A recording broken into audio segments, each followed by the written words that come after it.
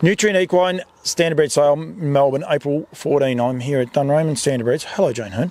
Hello, Paul. You've got to talk to your own microphone. I've upgraded you. Thanks for having me here. 4 horses in this year's sale, but before we get on to those horses, how are you enjoying it? Yeah, good. It's been a really busy season for us, just for a lot of reasons outside of the horses, but I love having 4 in. It's awesome. You love the yearlings too, don't you? You enjoy doing it? I do like the yearlings, yeah. I think I quite like the timing of this sale because you have a chance to sort of, well, in previous years, this year perhaps not, but you've got a chance to wrap up the season a little bit. So you finish the foaling, you're tail ending the breeding, you get a chance to actually enjoy doing yearlings rather than, them coming in early and everything's going on at once and you're just, trying to survive. Absolutely. What we might do, Johnny has joined us, which is good. We've had the yearlings. We'll do a little bit of a showcase, if you like, of those, and we'll come back and have a bit of a wrap at the end of it. Awesome. All right, Johnny, the first horse we're going to highlight for you guys here today is lot number 179. This is a Lenny the Shark out of the safely kept mare in Angel of Music. What a cracker. He is an absolute cracker of a type, isn't he? Yeah, he's a nice colt. He's well built. He's getting there. He was a little bit standoffish when he first came into the barn, but as the preparation's gone on, he's just got better and better. And then your Angel of Music, like she's left Cheers Big Ears, who won 18 races in South Australia, and Attacking Rhythm won 5. And then you go back to the second dam, which is Gillette. She's the mother of He's Razor Sharp, who won 223,000 and had 5 other winners, I think. And then you go down to the third dam, which is Black Debate. Helen Head's one of Helen's foundation mares, and that's just a super family. So, he's a nice colt. So. Absolutely, that's that Johnny Yeoman's family, that last lot of family there as well. So yeah, that's right. Lenny the Shark's done a great job. I think he's had around the 20 foals on the racetrack. 10 of those have won, so I mean he's doing a great job there as well. Lenny the Shark, he's a beautifully bred horse. We forget about that. We're having a bit of a giggle, but like Botswana, the job she did, Albert. So there's pedigree right across there. Yep. And at the end of the day, look at the type of horse he is. Yeah, he's just all race horse. He's one of those. He's a really nice type. One of those ones people need to come and have a good inspection of because he's really real stamp of horse and a real racy type. Yep. That is lot number 179, the Lenny the Shark out of Angel of Music. All right, John, lot number 198 is the Stay Hungry Bay colt out of the Better's Delight mare in Better Down Under. What a brilliant mare she was herself. 13 wins and $135,000 in stakes. And this is what, her third foal? This is her third foal, yes. She had Topsy's Bling.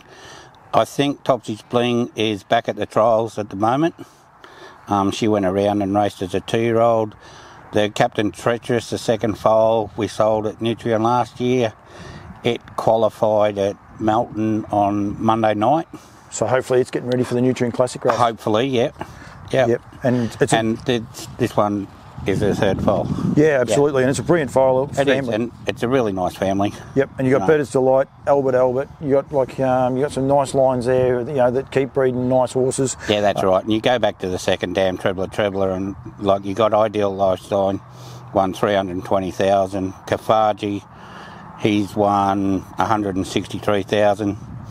Topsy's Delight, she won 6 races and went 156. And then you got Helen's in Paradise. She's the mother of a Common Courtesy who's won 102,000. So. And then you've also got the fact of Stay Hungry's so far the leading 2-year-old size so far this season. Exactly. He's had 7 individual 2-year-old winners so far, which is huge. Yeah, it's incredible, isn't it? Yeah, so he's doing a great. Like he's a nice balanced little colt. Yep. He's not little, but he's a nice balanced colt, isn't he? Well, he is. Yeah. No, he's not little. He's got a good body and he'll grow into a nice size 2-year-old. That's lot number 198, the Bay Colt by Stay Hungry out of Better Down Under. Lot 243 now, John, is the Bay Colt by the Tall Dark Stranger. First season as yearlings been offered up here out of the Metropolitan mare in Helen's in Paradise. Another one out of that same Trebler family. Yeah, that's correct. Like she had 2 wins herself. Has left Common Courtesy, has done a good job. It's had 7 wins and $100,000. Joe got rolled as a roll with Joe. He's had 2 wins, and then you go back to Trebler, and we've just spoken about her. And then you go down to the 3rd dam and Dasher Class. Like, he was a really nice horse in New South Wales. He won 175,000, nearly 176. So it's a really nice family. No, it is indeed. It is, and you go back to its motor power. Yep.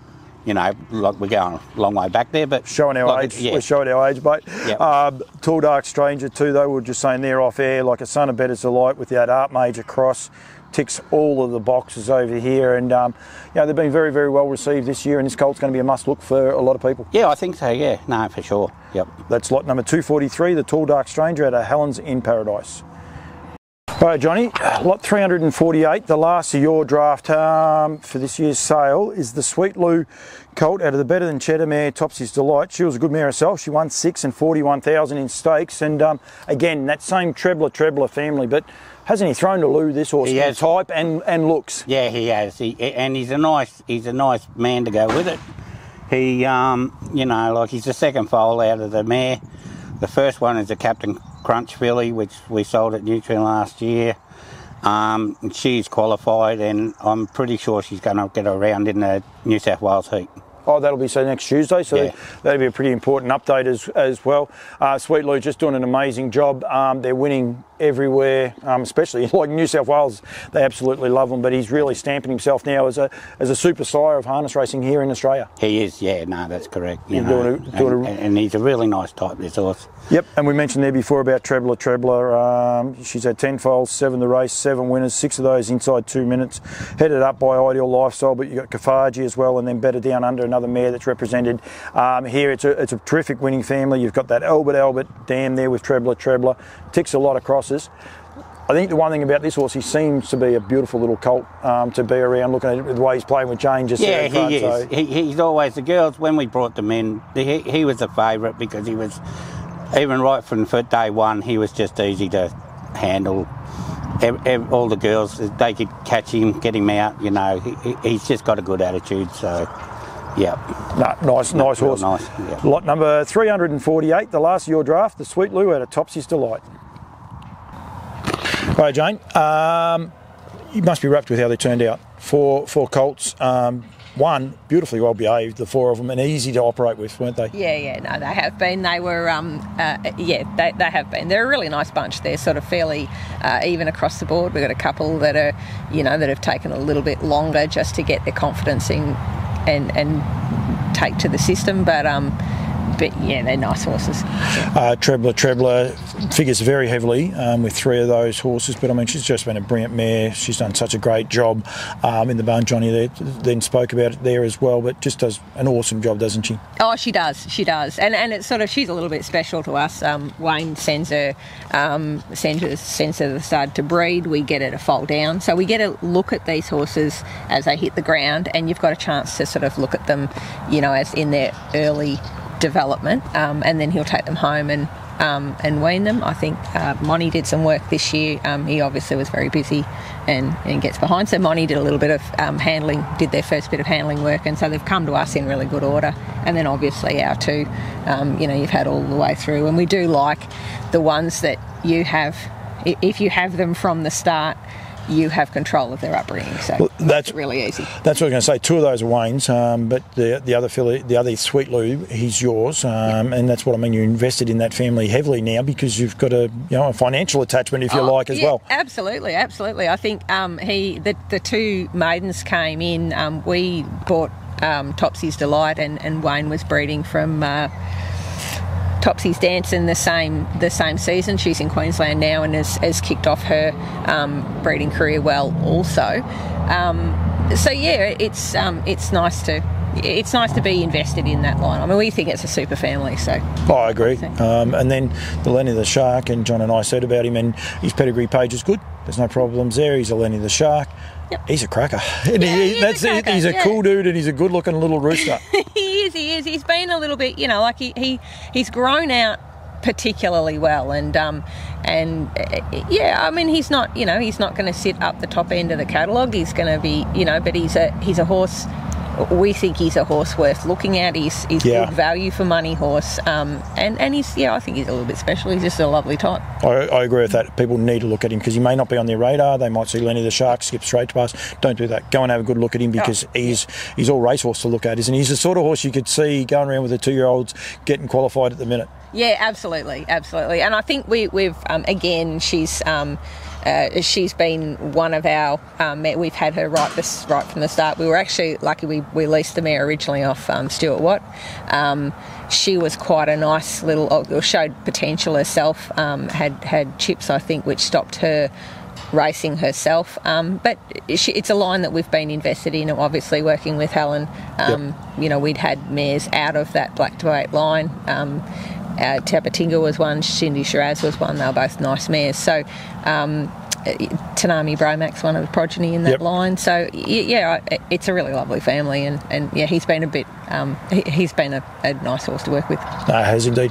Good to have John back on deck this year, or is it a problem? No, it was awesome because we wouldn't have got through without him. He's like John's taken up the bulk this year. He's kept things together, and really good to have him back. We keep him off camera. We don't let him go on camera, but it was good to have him doing the voiceovers. I'm going to get a clip behind the ear in a minute. I know that as well. Jane, when you get down there, when are you going to be at Oaklands Junction? We'll land Thursday afternoon, so we'll have them there all day Friday, and obviously, so if people want to come down and have a look on Friday, we'll be there for the parade Saturday, and sale starts 11 o'clock. I keep going to say 12. Parade starts 12. Sale starts at 11 o'clock. That's the 13th and 14th, plus all the races. And you've got to keep an eye on these things too, because Johnny was just saying then a couple are qualified. One might be debuting in New South Wales on Tuesday. We don't know if the fields are out yet. And then a couple others potentially at Bendigo and Ballarat as well. So yours will be Ballarat because the paces are at Ballarat too. We need people to keep an eye on these, getting ready for those finals as well. So it's an exciting time, isn't it? Oh, absolutely. We'd be, what a thrill if you could get two fillies from this family lining up in the Nutrien final. I mean, how exciting would that be? Yeah, walk tall. That's it. I know a few people that do that. It's good just to make those finals. So, Jane, thank you. Good luck. I'll catch you down there at the sales anyway. But awesome. Thank you very much, and well done to Johnny too for giving a bit of insight behind the scenes. So, thank you very much. No drama. Thank you.